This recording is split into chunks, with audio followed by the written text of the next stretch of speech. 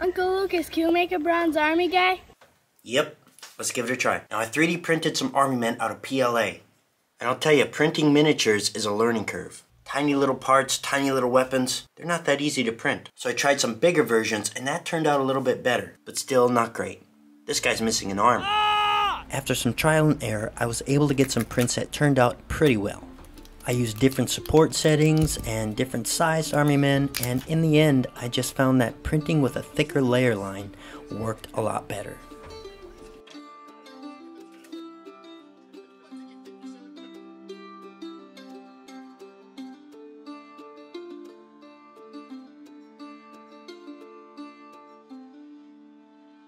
The prints aren't perfect, but it just looks like these guys have seen a few battles.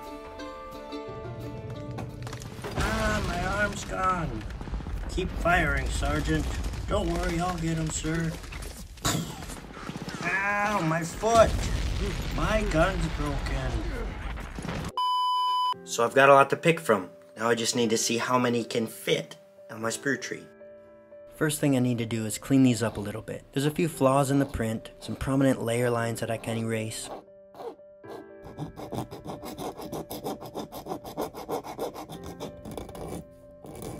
And a few of the broken pieces I'm going to hold together with wax.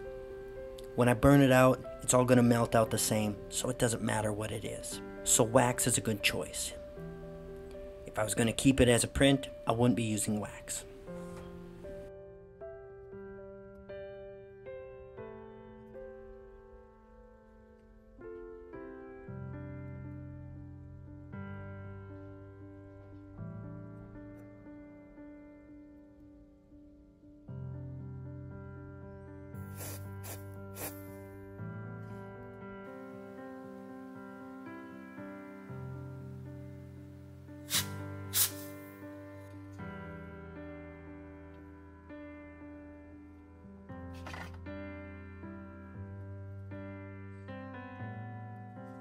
I'll add a few small vents on their heads.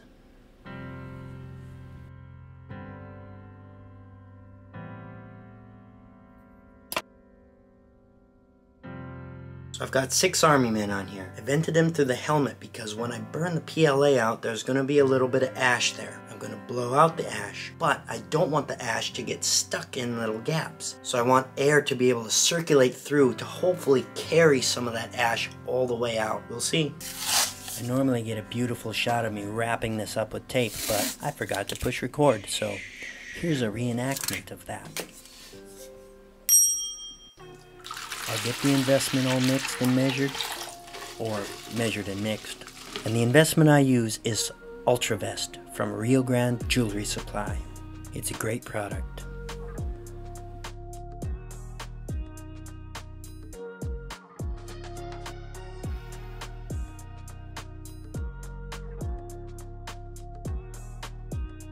The flask will go in the kiln and all the PLA will burn out.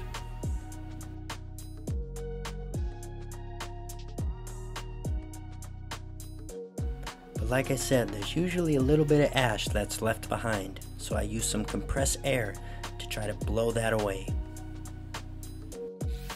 Now this is a new flask, so I need to customize a few things so I can get it to fit in my vacuum casting setup. I cut a hole just big enough for it to fit, and then I take this metal plate and I'll attach it to my vacuum chamber.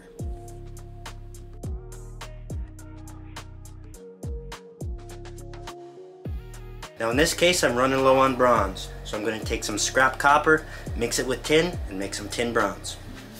Tin bronze is about 88% copper and 12% tin. And just so people are aware, there are a lot of different alloys of bronze.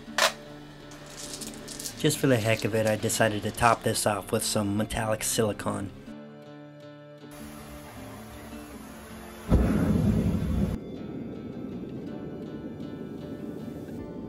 The copper's melted first, and then I'll put the tin in.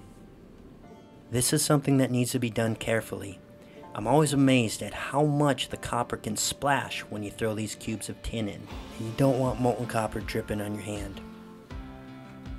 Sometimes I feel the safest way is just to hold it above the furnace and let it drip in. I put a layer of liquid silicone down on my vacuum setup. That will act as a seal.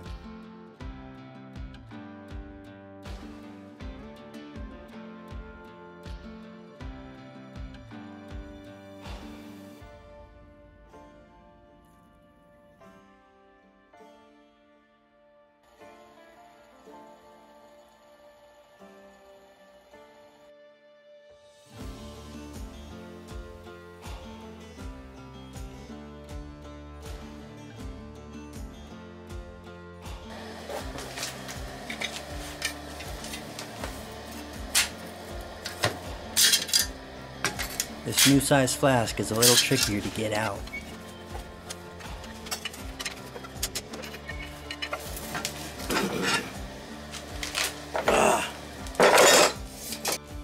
Quenching helps break up the investment so I can get the bronze piece out of the flask.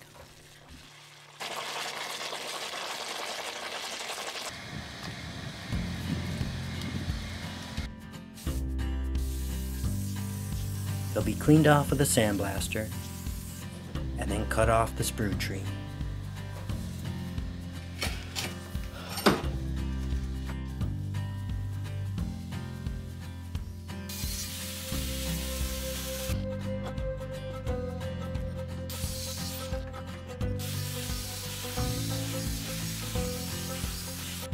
Then I'll break out the Dremel and start doing some metal chasing on the soldiers.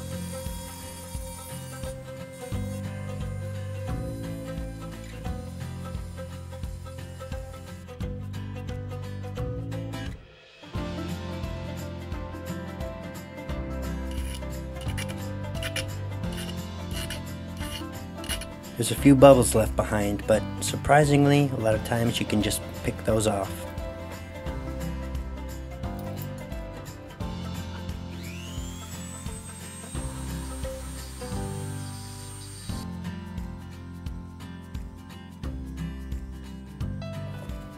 I bought a set of polishing heads, and I'm going to try to find just the right one for the job. I'm going to try a leather one. Leather is surprisingly abrasive on metal, but it gives it a good polish.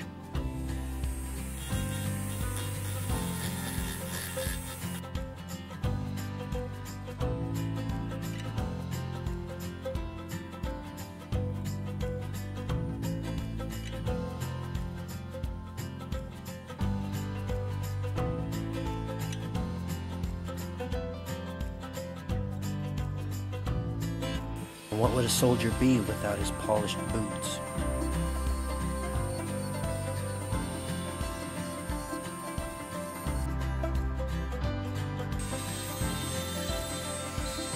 So they're starting to take shape. The filament printer doesn't print in the highest detail, so these guys kind of look like they've been through a war. I might have to upgrade to a resin printer.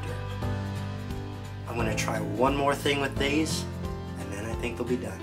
I've always wanted to try a vibrating tumbler to see how well it polished little things like this. This is the one my dad has for polishing bullet casings. And this will be my first time trying it.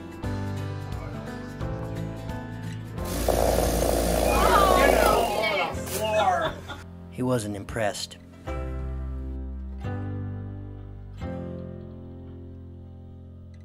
But the question is, did it work? I left these in for about 24 hours, and I think it needs a little bit longer, but we'll go with what we got.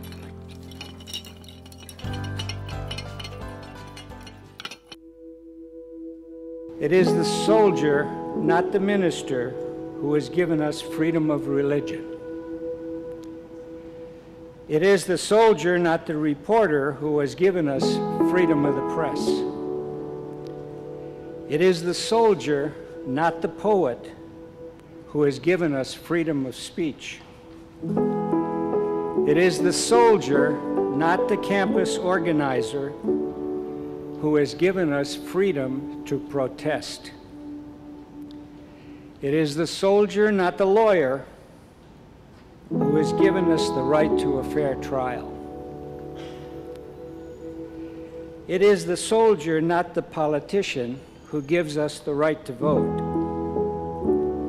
It is the soldier who salutes the flag, who serves beneath the flag, whose coffin is draped by the flag, who allows the protester to burn the flag.